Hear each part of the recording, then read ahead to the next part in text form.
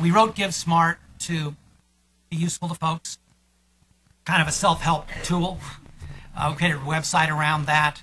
It's been out about 5 weeks, and it's been interesting because and I'll wrap up here, the notion of the right questions asked by personal philanthropists or their families seems to have touched a little bit of a nerve. And I suspect that people confronting those questions, and I think this has been true historically if you went back to what Joel would say, it's individuals, families confronting those questions that has driven an awful lot of the innovation that we've seen in the philanthropic space.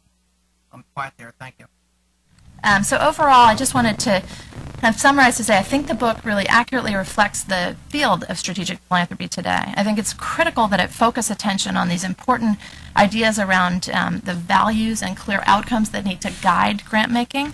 We really, that's not a given today, and particularly important as all these new billionaires are taking the Billionaire's Pledge from Gates and Buffett and beginning to think about designing new foundations. So I'm glad, I really like the approach of multiple questions, kind of helping people think through what their interests are.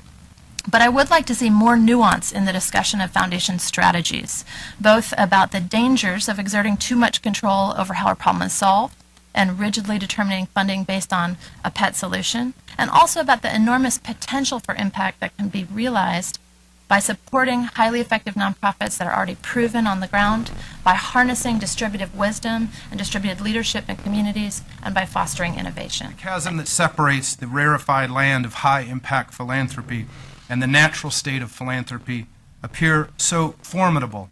One wonders if there are important features that our cartographers have overlooked, undervalued, or overstated when they map the features of these two great lands.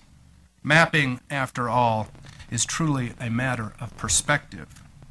If the natural state of philanthropy is, as so many seem to agree, underperformance, one might take issue with the standard by which it is measured.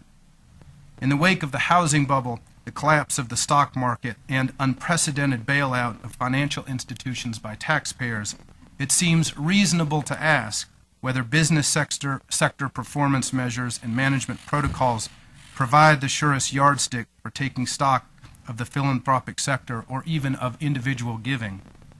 Do we undervalue the performance of the nonprofit sector because we measure it by private sector standards, asking of it what we would never expect of the marketplace?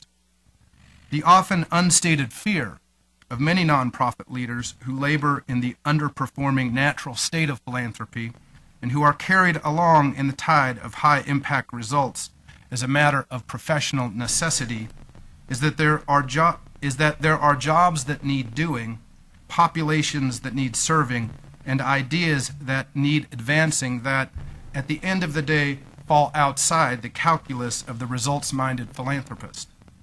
Are there things worth doing that cannot be counted? Programs worth funding that cannot be scaled?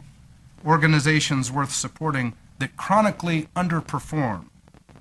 That philanthropy can be at ease with itself in an underperforming environment, doing things that the marketplace undervalues, has been understood by many as one of its greatest strengths.